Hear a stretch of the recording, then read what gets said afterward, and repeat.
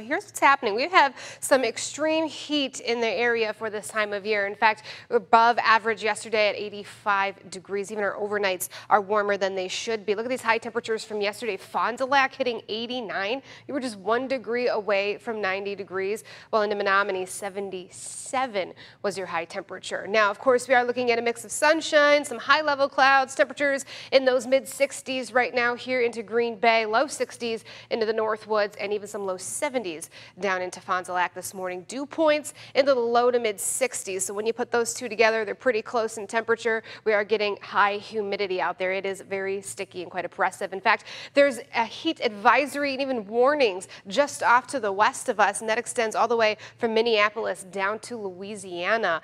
And we are definitely feeling some of the effects of that, but we're not going to feel those triple-digit temperatures. Now, here's some storms that fired up yesterday evening. They have continued down into Chicago, now bringing severe weather warnings here for us. We dodged that. We stayed calm. We're still beautiful as we head through our morning. But our eyes turn up into Minnesota. These are some storms firing up, already severe warned, and they are going to be headed and coming our way as the slow pressure system continues to track right at Wisconsin, bringing this strong storm system our way where we could even see a derecho form, which is very rare. So we are in a very rare, significant weather event where we have now been upgraded just overnight into a moderate risk into, yes, our viewing area where EAA is happening into Oshkosh, Appleton, Fond du Lac, Princeton, Watoma, Wapaka. All of you need to be very careful as we head through this evening. Now, sunshine to start the day. Never, ever take that for advantage because that is actually acting as fuel, adding to the instability for these storms to work off of. So we could see a few quick ones pop up from about 2 to 4. These will be very short-lived.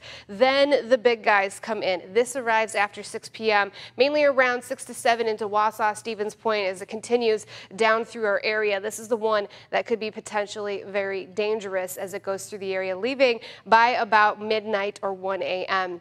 Now, the things that we need to keep an eye on as that system rolls on through is the fact that we could see some very damaging straight line winds, significant, widespread. We could also see some large hail and even potential for flooding. When I say large hail, this system, I'm talking about hen size or bigger. Yes, very damaging, serious hail. Also, in terms of flooding, we're going to get another quick 2 to 4 inches into that system as we have our dew points rise into those low 70s. Temperatures today rising into those mid to upper 80s, even some low 90s, especially further into that risk area. We also have the potential for strong tornadoes. Yes, this does happen. We are at the northern edge of Tornado Alley, and they can occur with little or no advanced warning in these systems, so please stay weather savvy as we go through this evening. Take shelter the second thunder roars, head indoors. Now today, temperatures, like I said, hot and humid into those mid to upper 80s. Tonight, falling down into the upper 60s as that storm system moves on out. We'll still continue to stay breezy through our night and tomorrow